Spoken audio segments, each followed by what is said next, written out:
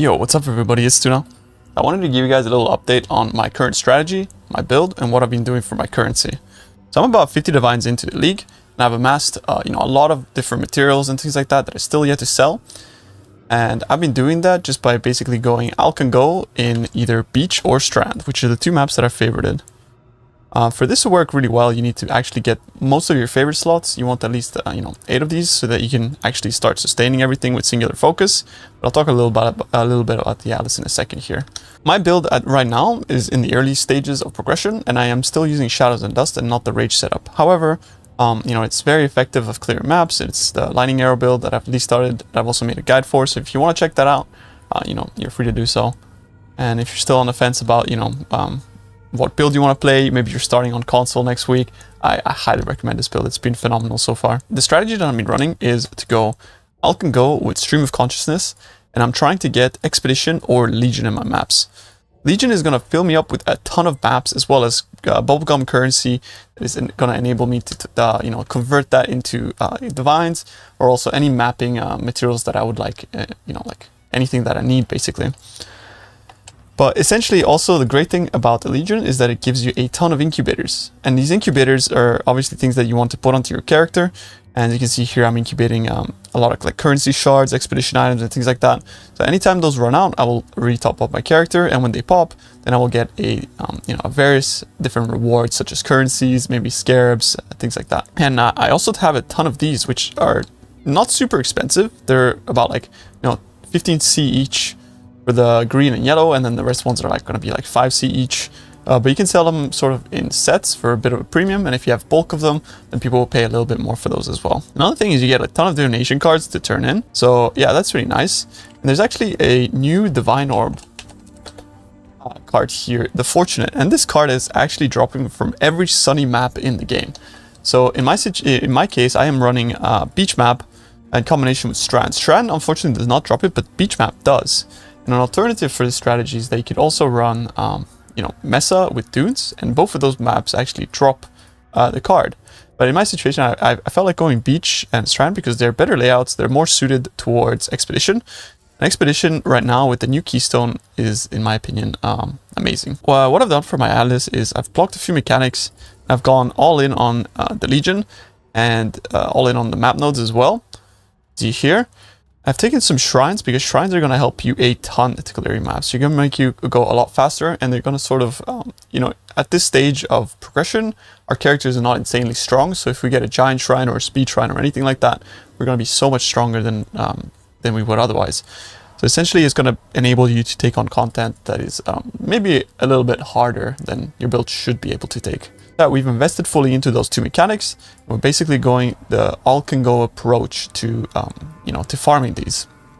So that would be roll your map, just alk them and put it in and hope that you spawn the mechanic. And I'll showcase that right here.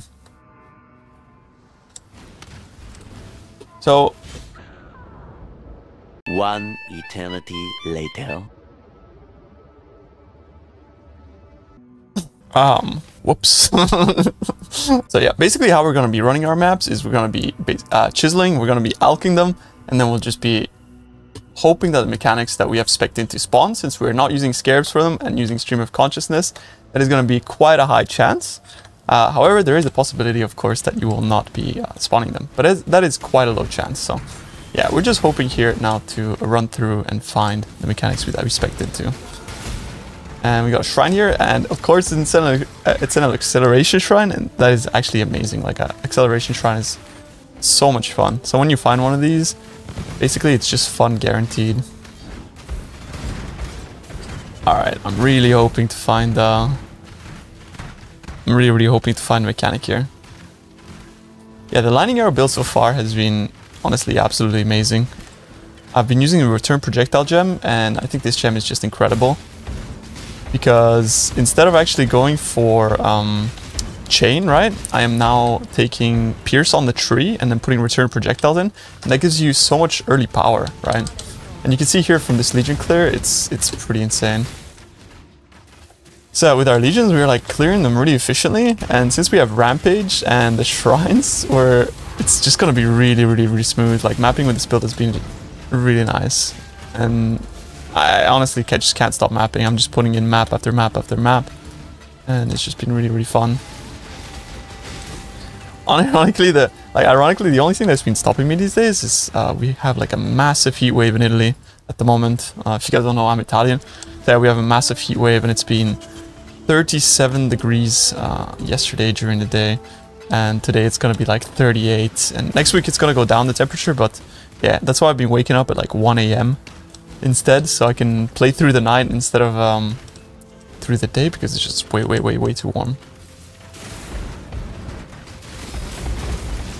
Yeah, from that Legion, we ended up getting, you know, some incubators, some divination cards, and that is at 0 cost. And you're going to be getting a ton of scarabs and whatnot.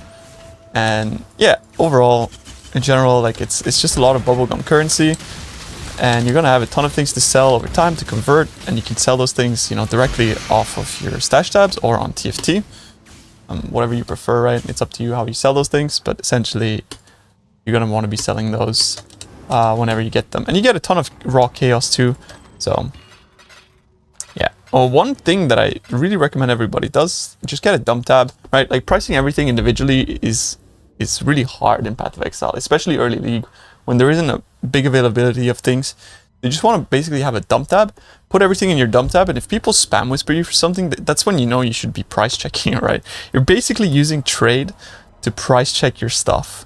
I know it sounds weird to do, but essentially that's, yeah, this is just the best way to do it if you're just going to be speed mapping. And we got another acceleration shrine, you know, you can't make this up. I literally have the streamer seed. I'm really hoping to find an expedition because I want to show you guys just how cool the big bomba is. Oh, here we go. I've really been having a ton of fun with this, you know. So here we have divination duplicate. I guess we can click that because the alternative would be, you know, just getting a little bit of -3 crit multi per power charge. Okay, that's really bad, honestly, since I'm a crit build. What you do is you have the massive bomba. So you just put it here in the middle, boom, detonate, and then you want to save up your Vile Lightning Arrow and you just zap everything around you, and it's insane. Like, it's so much fun. Look at this. The less FPS, the more fun. So yeah, that's the new expedition. It's actually just so much fun. And since I am a Trinity build, you know, unless you got like triple immunity, you're still able to clear these. And I've just been having a blast, right? One click and then you just get all that loot and you're basically done. I'm just gonna go through here and clear the rest of the map real quick.